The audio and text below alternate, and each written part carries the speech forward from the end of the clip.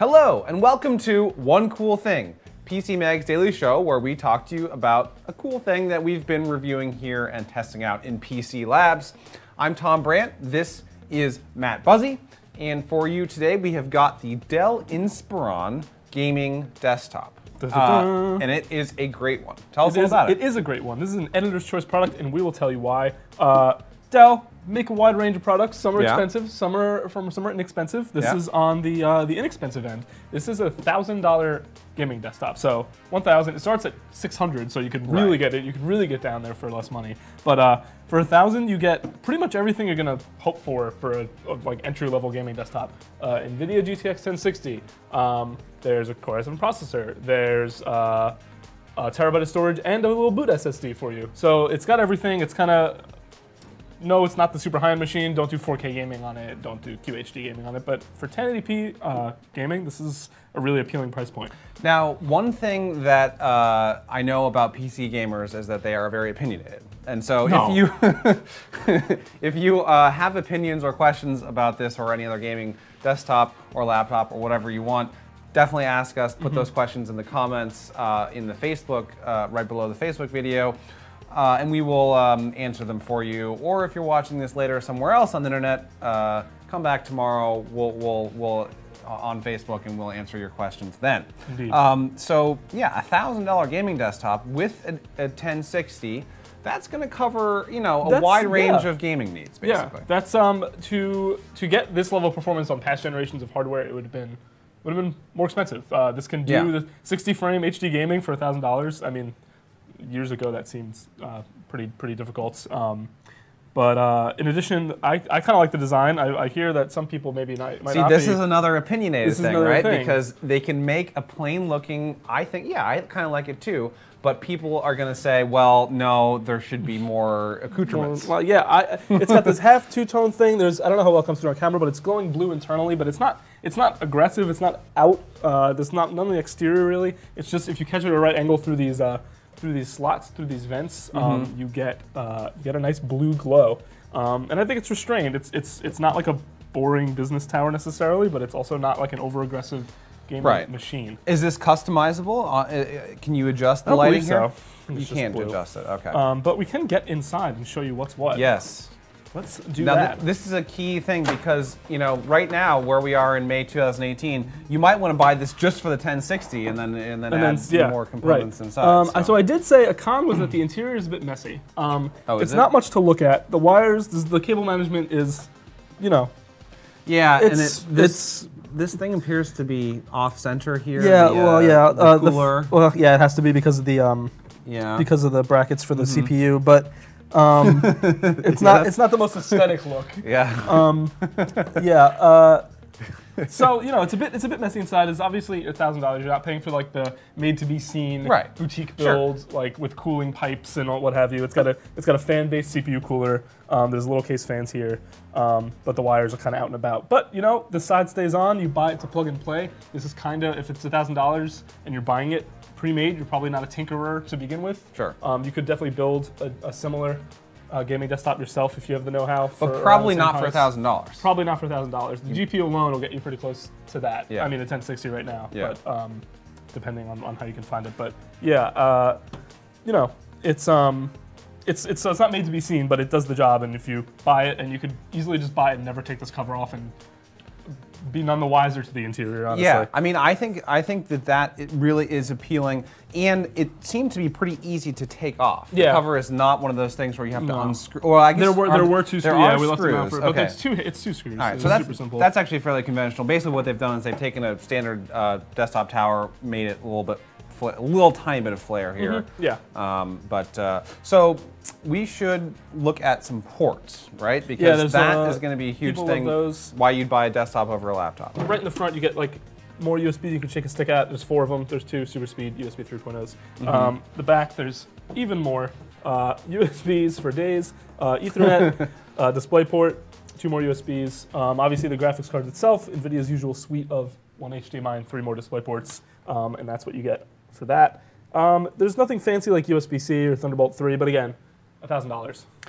Right. Now, about that $1,000, we should talk about customization options, and we should also talk about the actual performance. But before we do, let's take some questions.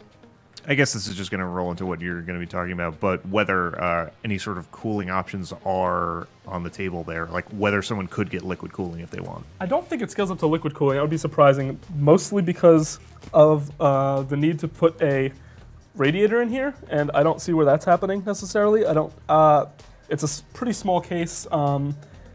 You could probably fit one with some tinkering, but there's no top ventilation. There's not really any room for a side one. You could probably squeeze one in here somewhere if you're really determined, but however, I don't think it's. You also don't need one. Let me just point out, like you just said, you don't need one for this because, as configured, again, we can talk about options, but this machine right here, the processor is not overclockable, right? You could overclock the GPU, but ultimately you do not need liquid cooling for good gameplay that you're going to get from here. You do not need liquid cooling. Yeah, definitely overkill on a system like this. The case cooling is definitely simple. It's case fan, CPU cooler. There's not even front fans as far as they say. So.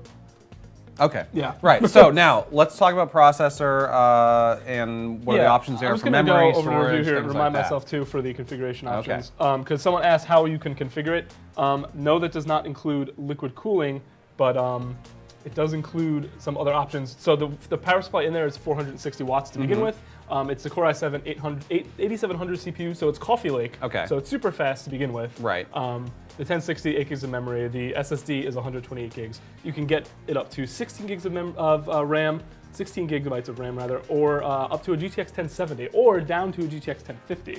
So that's a pretty wide range. And presumably that 1050 is the $600 base model, which I mean, ultimately that actually is probably a better deal than this, right? If you got a 1050 with for $600 with your gaming desktop. To me, not that you're going to be able to play a lot of stuff. I think you get a Core i5 Okay, too, yeah, Core i5. I mean, you're not going to be, certainly, you're going to keep, demanding titles to lower resolutions, but to me, that's heck of a value so that would, if you're really looking for an entry price point, that's cheaper. We didn't test that version, but, just keep in mind. And yeah, scaling up to a 1070, it's not going to get you 4K gaming in 60 frames, but you could probably do QHD, and then you could do the highest settings on every game and not worry about it. Because sometimes with the 1060, if it's the most demanding game you're playing, it's frantic. Yeah. You might get some frame dips here and there. Well, we should talk about what you found. But the one thing that sticks out to me about the specs is the 128 gigabyte SSD. That's a nice little bonus for so cheap. That's good, and it includes a 1 terabyte hard drive, right? Actually storing your games. Yeah, but I would want to boost the storage. Yeah, honestly. You want more storage than that. 120, it's good for throwing your your OS onto, so it boots quickly. There are a couple of the programs and maybe games you use a lot on the SSD, and then just leave it and put the rest of your stuff on the hard drive. But what, you would up the storage on the hard drive or the SSD? I mean, I would want at least 256 gigabyte boot drive SSD because Windows takes up a lot of space. If you're putting programs on here like Office, things like that, that adds up quickly. Fair enough. But Tom loves the storage, so I can't fault him for loving the storage. So I mentioned the Coffee Lake processor. That's Intel's newest generation. That's 8th gen. It has shown not so much for gaming. I mean, the gaming boost is as usual with the CPU. It's moderate. Gaming is more often throttled by the GPU than the CPU. There's a pretty good base floor of processor you can get that's not going to affect. After you reach that threshold, your gameplay is going to be affected less and less. Obviously, a better processor is going to continue to help, but it's diminishing returns for gaming. The real bottleneck is the GPU. That said, outside of gaming, since this is a desktop, you're probably going to use it for other things besides gaming. You just pull, multitasking, throwing up. If you do media projects, you might do some editing, some video editing on the side at home. It maybe wouldn't be the machine I'd go for if I was like a hardcore professional and I needed to churn through. Again, only 8 gigs of RAM in this model. You could up that to 16 very easily. So the standout feature there, that's the main holdback. That is the Coffee Lake. But the Coffee Lake GPU for media projects, if you're doing encoding video or if you're running Photoshop filters, it's much better at that than the previous generation. And we do have numbers. Yeah, let's look at some actual frame rates in games, and then we'll take some more questions. Yeah. First, just on the media side, yeah, you can see This the other Dell XPS, the other Dell rather, the XPS also has the same processor. So that's the only other one that matched it. But you can see in the HP and the Lenovo, which not to knock them, we just reviewed them when the new processors weren't out yet. Yeah. You can see the difference. It shaves a bunch of time off all of the time tests. The Cinebench score is like nearly double in some cases, or double. And Cinebench is actually something that really takes advantage not only of the CPU, but specifically the number of cores in the CPU. Are the cores the same here, or are they different? I believe it's 6 and then 4. So okay, so that's why that's a huge reason why. Right. So you are getting more cores. Anything that relies on multi-threading is much more successful on the new Coffee Lake processors. So the fact that that's baked into the price at $1,000, because that usually does come with a $100 or $200 price bump per Microsoft's sort of demands with the systems. That is. That's pretty good that it's still $1,000 and has the newest processor. So let's look at gaming, but let's take another question before we do that. If you were building a system like this on your own, like buying all the parts individually, do you feel like this would stack up like price-wise pretty well? I think you could probably get it in for a bit cheaper, under $1,000, I would say. The 1060, I haven't looked at the price recently. Obviously, the prices are fluctuating because of the crypto still, which is ridiculous because that's not even worth it anymore. But there's markets still all over the place because of it. Depending on 1060, say between, I don't know, you could probably get one for like 800 if you shopped really well for similar parts. Which is absurd. That's a lot of money. Yeah, for that's 1060. No, I meant like total. The whole desktop, yeah. Okay, you can really 300 or 400 for the 1060. Okay. I forget what the actual MSRP. And then the other parts you could probably find a cheaper PSU if you wanted to. You could probably find cheaper, like a really good RAM deal if you wanted to. And you can skimp on the case too. I mean, you know, you could spend easily $200-300 on a case, or you could spend $50. Right. So yeah, and then you obviously have to assemble it yourself. So maybe you save a couple $100. For a lot of people that either they don't have the know-how or that's just not worth it to them, they want to buy something built and not think about it, or they're buying a system for their kid or someone who doesn't know anything about computers and they just want to set it up and run. So yeah, you can almost always DIY a little cheaper, but it's not going to be dramatic in this case because that's a pretty low threshold to begin. Like just to get all those parts, you're going to be pretty close to this price point. Maybe I would say like $200 less is probably the most you can cut off. Just total ballparking it off the top of my head.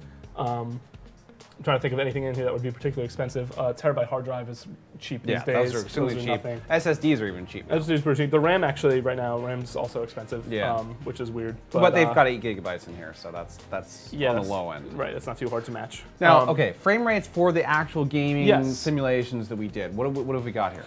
So yeah, like I said, just over 60. 60 frames per second is kind of the ideal target when you're talking about gaming. You could do 30, but it's not as good. Yeah. You want those smooth. Higher frames. is better, Higher as is you better. can see here in the chart. So once you hit 60, you're pretty good. That's where you want to be. So on the two main columns here are what you want to look at. This is the Heaven and Valley, which are gaming tests. They run simulated benchmarks, or they run simulated games and give you the average frames per second after they're done simulating. And that's on ultra quality settings, and that's at HD. Which is a great what you'll be what you'll be playing at on the 1060. That's what you want to aim for. So 67 and 77 frames per second on those two tests. That's over 60. Like I said, more demanding games may end up kind of dipping up and down. We're kind of at the lower floor of that 60. I mean, you're gonna, and obviously on this test, you probably saw some frames in the 40s and 50s range and some in the 80s range. Right, exactly. So and that's exactly for a really good comparison because the XPS tower has the same processor and everything, but it has a 1070, which you can upgrade to on the system if you want. But you can see the difference between the 1070 and the 1060. On the same tests, 67 with the 1060 and 99 frames with the 1070. And then on Valley, 77 and 109. So it is a pretty big gulf. It's, like I said, not going to catapult you to like reliable 4K gaming, but either QHD is more doable, and HD is you don't have to worry about settings at all. You'll definitely crush it. But I just want to point out too, though, that if you're not planning on using this for gaming, you can really see here the small difference. And this is a very simple graphics test, which is for things like just normal programs. There isn't a huge difference here. You're not going to get like the difference between a 1060 and a 1070. Not that this is relevant, but there's such a small difference here. So which really tells you, don't upgrade this if you're not going to use it for gaming. Yeah, I'd probably say that. Look at these numbers here. It's better. Like it is better. It's a couple thousand points isn't nothing, but it's also like it's not a professional system, and if it's not going to be also used for gaming, like you said, don't go for a 1070. But that's kind of the takeaway. The 1060 is very, very. I don't want to say adequate. That sounds negative. It's very competent at HD gaming. So let's take another question. So is this the sole editor's choice now? Yeah. So for this category, we hadn't. The other one was it was a mix between either suggesting pay a little more for the older XPS tower, which was the same processor, but it just came out a few months ago, which is yes, it can be a gaming machine, but it's also a little more. It's a little more pricey. It's a little faster. It's a little more general use. I would have suggested you go for that. The other alternatives, really in the same price point, are the Lenovo Legion Tower, which is a more aggressive, like gaming kind of red and black look. You might like the style more. It's even less expensive. The one we reviewed, I think that was $899. So. Again, another budget option, but that had an i5. The performance difference there was pretty clear. Yeah. So and if you're looking for styling, if you're looking between the kind of the three things that Matt mentioned in this review are the Omen or the Legion Tower, the Omen desktop from HP, and this one, this is probably the least stylish of those in terms of well.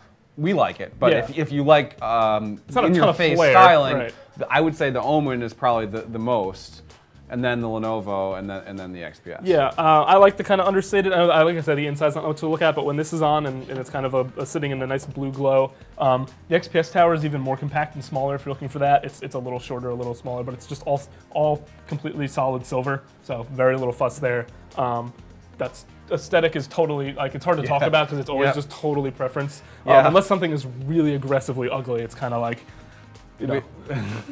Okay, so, well, yeah, we should show you the other side just to get full effect here. You can see the expansive gray. Yes, that's what you've been dying to see. But yeah, for $1,000, it's not small, but it's not big. I think looks nice. Just enough style to not be boring. If you've been using a 9 series or an 8 series graphics card for 5 years or so, great upgrade. Yeah, if you're looking for a whole system upgrade, not just a graphics card swap, this is a really easy way to do it. It is configurable, like I said. You can go from a 1050 to a 1070. You have different amounts of RAM, different amounts of storage. So the options are plentiful.